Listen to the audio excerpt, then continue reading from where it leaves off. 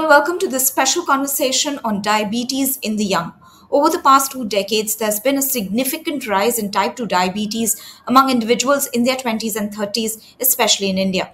It's estimated that approximately 25% of those developing diabetes before 25 now have type 2 diabetes. I'm Aloni Bhatt, and in our continuing focus on diabetes, we take a sharp and close look at the symptoms, trends, and patterns associated with early onset diabetes, specifically type 2, and the impact of it on both the physical and mental health of young people and ways to effectively manage them. And so I'm very happy to welcome my panel today. I have with me Dr. Ambrish Mithal. He's the chairman of endocrinology at Max Healthcare, Delhi. Doctor, welcome. Thank you. Joining us, Dr. Narendra Kotwal. He is the Director and Commandant, Armed Forces Medical College, Pune. Doctor, welcome to Economic Times. Thank you. And finally, we have with us Professor Dr. Shashank Joshi. He is an endocrinologist at Leelavati Hospital in Mumbai. It's a pleasure to have you here with us, Doctor. Thank you. Dr. Ambrish Mithal, I'd like to start by asking you about the impact of the early onset of diabetes on young people, especially since as a society, we have long believed in this myth that diabetes is an old age related disease. It does not really impact the young. And it means that often, the young people, those in their 20s and 30s, are not prepared to accept that, they're susceptible to metabolic disorders like diabetes. Your views? So, thank you.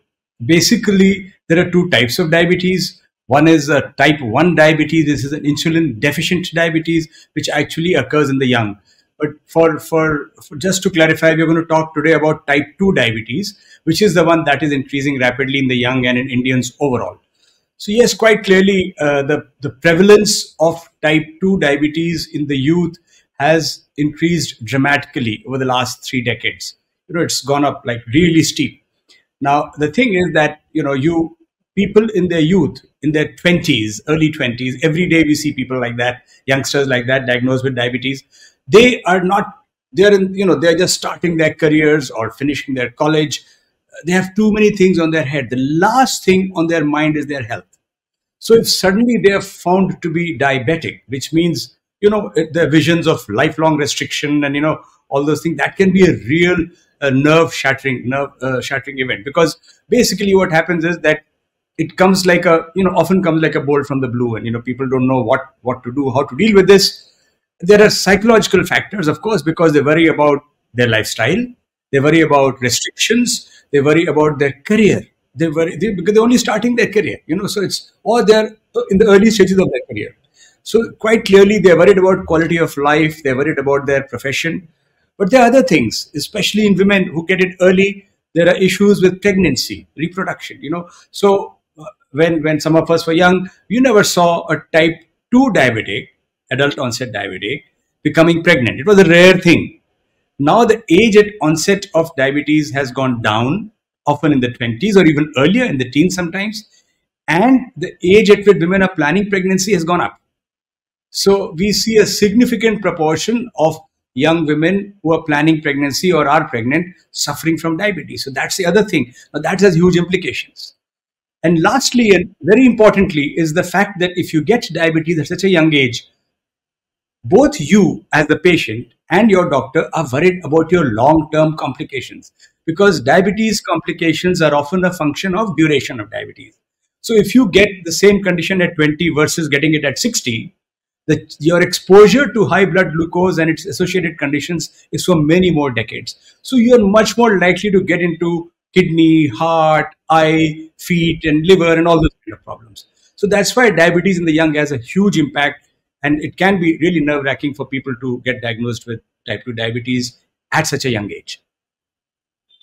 Yeah, it's quite chilling when one hears about it. Dr. Kotwal, building on what Dr. Mittal has just spoken of, talk to us about the lifestyle factors that prompt the disease, or some of the risk factors that increase the susceptibility towards this disease. And, also talk to us whether there are any symptoms or signs, that young should watch out for.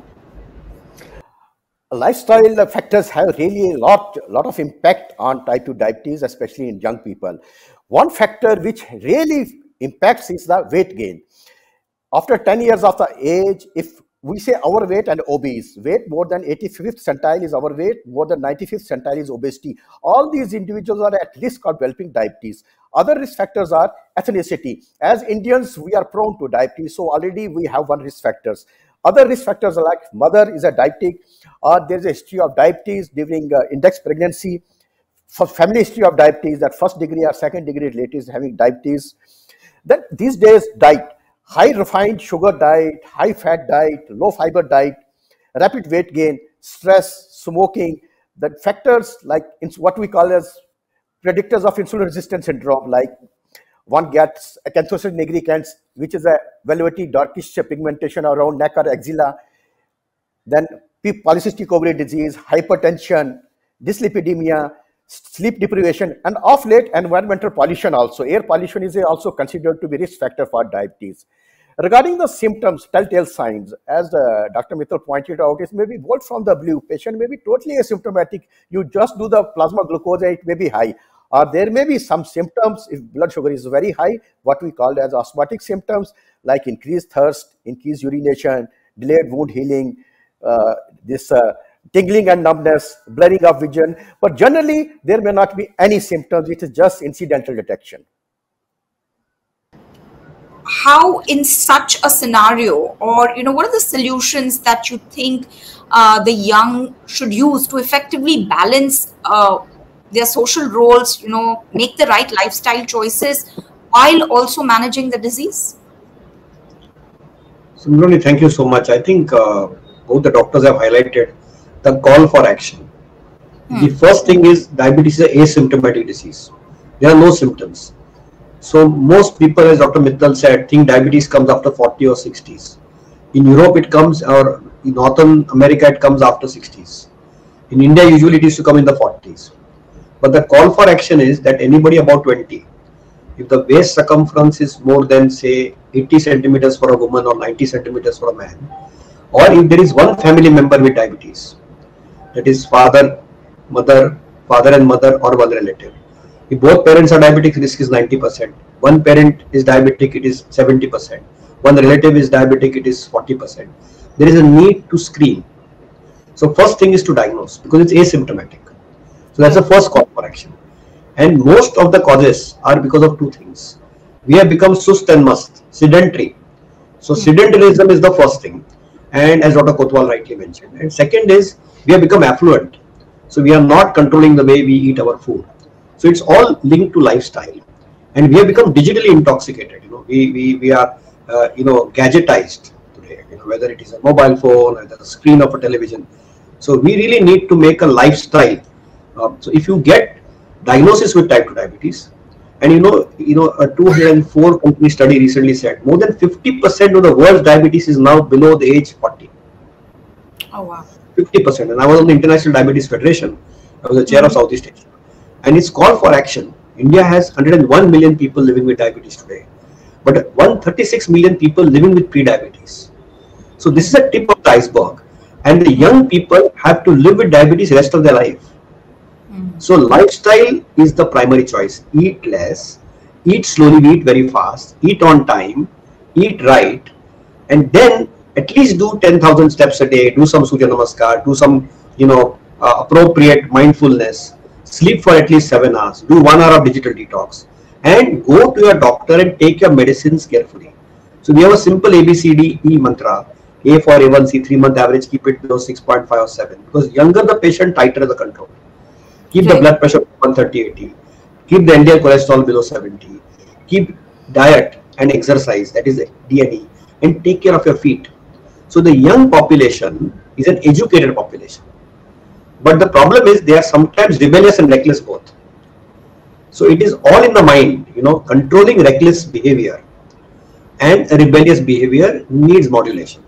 So we need to dialogue with them and motivate them that they can actually look at type 2 diabetes also has remission today.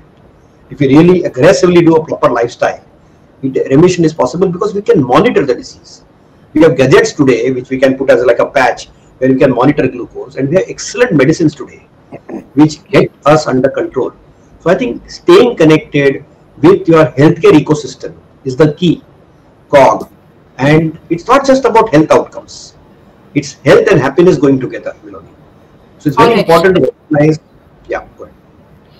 So, Dr. Joshi, I have a specific question, especially since you mentioned about the tech interventions. Talk to us in some detail about the tech-enabled interventions and innovations that can really help young people in managing diabetes. So see, as I said, if you have a glucose patch, which measures sugars 24/7, it tells us that if I am physically inactive, my glucose is likely to go up. If I do Right. an hour of exercise every day, it will come down. If I eat a pakoda or if I drink something, my sugar will go up and down. So it basically gives us those small little nudges for lifestyle changes. So I know that what food increases my sugar, what food decreases my sugar, and it allows me to talk with my health coach, my doctor, my dietitian to get my glucose under control. Because our center of the person is the person living with diabetes. And therefore AI enabled technology and apps are important, but it is important that the coach or the dietitian or the doctor has to engage with the patient so that they can conquer their glucose and handle the disease better. Right. All right. Dr. Mithal, given this deepening diabetes crisis, and you alluded to it, and both the doctors have expanded on it. From your vantage, given the experience and the collective experience that all of you possess on this panel, talk to us about whether there are any specific trends or patterns that you think may be particularly relevant to the younger population, especially perhaps when it comes to India. I think the trends are very clear. The population trend is of increasing diabetes. That is driven by increasing obesity. It is said that if you can keep your body weight in check and you don't have excess body fat, you can probably eradicate up to 90% of diabetes. So one of the factors that people often don't recognize, and General Kotwal mentioned that briefly, is that obesity is the mother of all modern non-communicable disease, including diabetes. So for even for children, actually it starts in the womb. If the mother is either overnourished or undernourished, the risk of the baby getting diabetes later on is higher. Oh, that's If very the child interesting. if the child is underweight or when born, when the baby is born, and then puts on weight, then the risk is very high.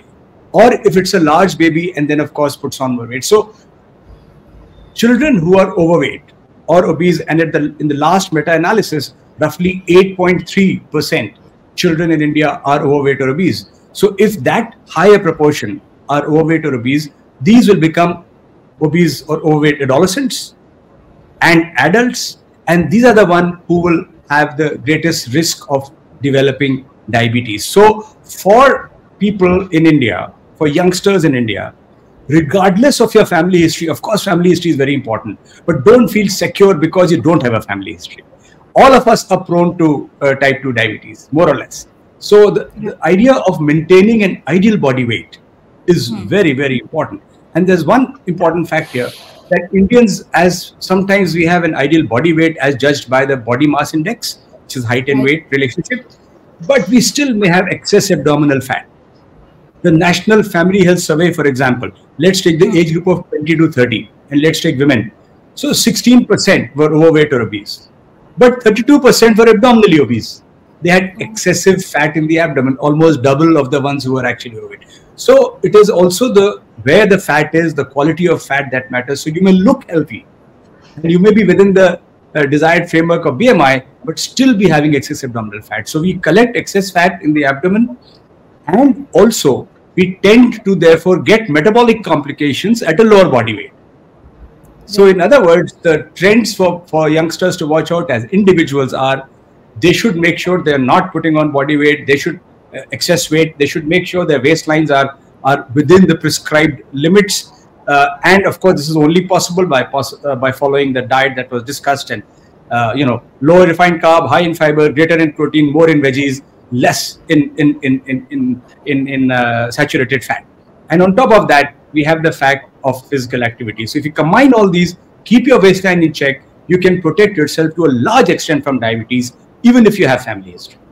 All right. No, that's well put. Dr. Kotwal, I want to talk to you about the fact that, a lot of young people are now in high stress careers, but also Right. what is the impact of diabetes on career choices? And That how do they navigate maybe these demanding professional roles, which may require, say, frequent traveling. Your working hours may be irregulated. There might be late nights. You're coordinating across multiple time zones. How do they manage them?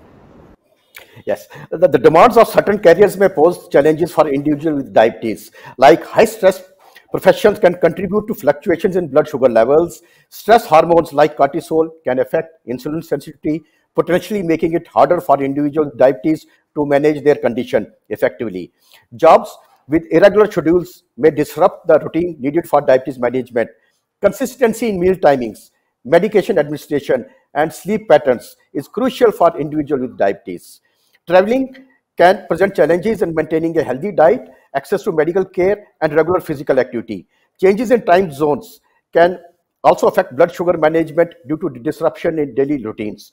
Shift work can interfere in nature's circadian rhythm, affecting sleep patterns and insulin sensitivity. High stress jobs frequently involve traveling or long hours may limit access to nutritious food options. So, how to circumvent all these problems? One is to have open communications. Patients with diabetes should communicate with their employer about their diabetes, establishing clear communication, which helps to create a supportive working environment. Develop a comprehensive diabetes management plan that takes into account the challenges of profession, including details on meal planning, medication schedules, and strategies to manage stress. Prioritize your health by taking breaks when necessary. When traveling or working irregular hours, plan ahead of access to healthy food options.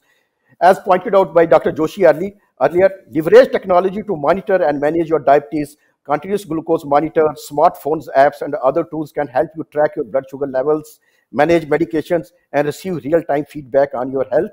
And very importantly, regular medical checkups. Be realistic about your capabilities and recognize when you need to adjust your workload or take a break. Knowing your limits and prioritizing your health is essential for long-term success in a demanding career. Right. All of you doctors have mentioned about the debilitating impact that diabetes could have on, a person's life and also on their jobs. Dr. Joshi, specifically, from your vantage, could you talk to us about what are the mental health implications of diabetes? What are the concerns that arise, and how should the young people navigate that? So, Miloni, thank you for this question. Mental health concerns are very huge because when you get diabetes, you get a lot of wanted and unwanted advice, and everybody becomes a diabetes specialist. And then, right from your home people to people around you, friends, internet, you have several WhatsApp universities, everybody gives you that little piece of advice. So, there is a lot of clutter in the brain which Correct. actually scares and creates a fear. So see, there are two problems. In the young population, they are very inquisitive and they want to know about the disease, but a lot of fear gets instilled. So that is the first thing, and that causes distress, and that increases the stress and sympathetic response, and that actually leads to a lot of negativity. The second thing is depression. Diabetes and depression also go hand in hand. And the young population is more vulnerable because they get stuck with the stigma of the disease, that they have to live with this disease rest of their life. And there is no role for remission. So the first thing is that happiness is as important as health. And even if they have to live with the disease, they have to be mindful of it. They need to be handheld.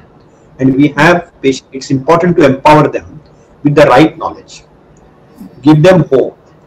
Learn to make them disciplined, but don't overdo it. I think we need to partner with them, negotiate with them, and then get them and win over their confidence so that we can aid their journey of living happily with diabetes. Because I think people living with diabetes sometimes live longer than their doctors or normal population if they take care of themselves very well. I want to build on something that Dr. Joshi pointed out, and then of course, we had Dr. Mithal talk about it. So, Dr. Kotwal, to you, what's been your experience with younger patients in terms of reversal, in terms of remission, in terms of they being able to sort of follow the guideline that is set out by their doctors, and also on how they manage stigma and prejudice. uh, Dr. Joshi spoke at length about, empowering patients. So could you build upon that, and, in terms of support, what could be done? Firstly, I will talk about the stereotype and societal prejudices, and later on about the reversal of diabetes, as was asked by you. Now, these stereotypes may stem from misconceptions about the condition, lack of awareness, or ingrained societal attitudes. Individuals with diabetes may face stigmatization due to misconception about causes and management of the condition. Others might associate diabetes with unhealthy lifestyle or lack of self-discipline, leading to discrimination. Young adults with diabetes may internalize stereotypes, leading to feelings of shame, guilt. This can have profound impact on their mental health. Prejudices about diabetes may influence employers' perception. They have difficulty in getting employment also. It can lead to social isolation, various educational challenges, and even healthcare disparities. Now, how to address these issues? Very important is to have promote education and awareness, like this program which we are having today about the diabetes, debunk myths, and foster a supportive environment that encourages open communication and understanding.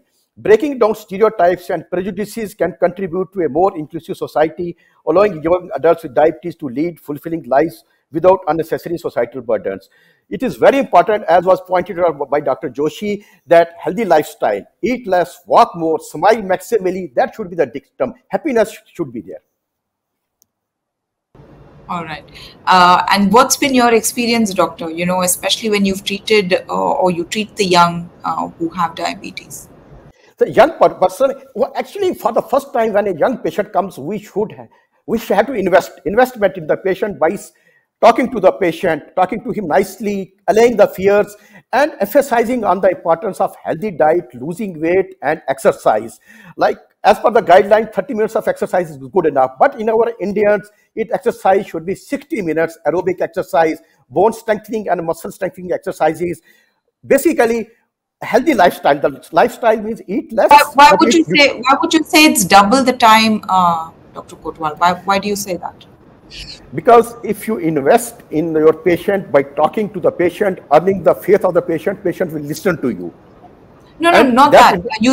You said that 30 minutes of exercise is required, but in India, at least there should be about 60 minutes. So I was just right. As was earlier pointed out by Dr. Mithal, also we have more fat around the abdominal area, which is very insulin resistant. So because of that, we ought to decrease that insulin sensitivity by exercising more. Okay, understood. All right. Okay, thank you very much, doctor.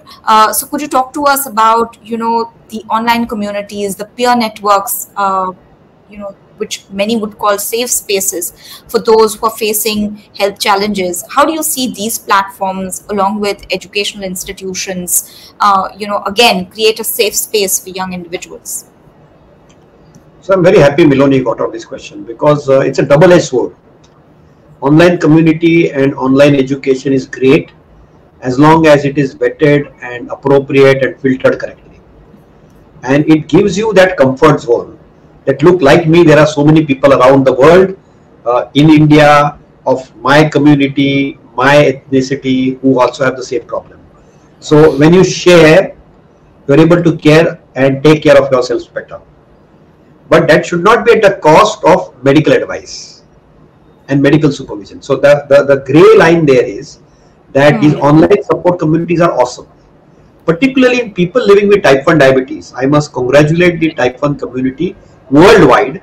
They have done some outstanding jobs, including access to insulin, affordability of insulin, educating people how to take insulin. So that space is phenomenal. I bow down to them. And nothing without us, without talking to us, is the theme for type 1 diabetic. And people living with diabetes, that's very important. It breaks stigma. It breaks the mental health barrier. It allows empowerment and is a very good enabler. So In the type 2 space, unfortunately, the online communities, whether it's weight management or other management, I think has not been so robust. And there's a need for the right education and building up an online community for people living with type 2 diabetes, particularly in the younger space. And they are the ones who are seeking out for digitally enabled tools, sensing, doing things appropriately. So it in prevention and intervention, there is a big role. But as I said, the caveat is don't get digitally intoxicated and clutter with too much information. The filter for all that is still your primary care doctor. So trust your doctor. Be connected with the ecosystem for small little things, but still go through the filter of the doctor. Well said, doctor. Effective management means listening to your doctor, being aware of the risks of diabetes, especially if it runs in your family, regular checkups, taking care of your health holistically, which is mental health as well as physical health, seem to be the key. And of course, all of you have underscored the importance of a positive attitude. So thank you so very much, Dr. Ambrish Mithal, Dr. Narendra Kotwal, and Professor Dr. Shashank Joshi, for all your insights. It's been truly informative, and we hope that all those watching will be able to better manage their diabetes. Thank you very much. Thank you very much. Thank you. Thank you. Thank you.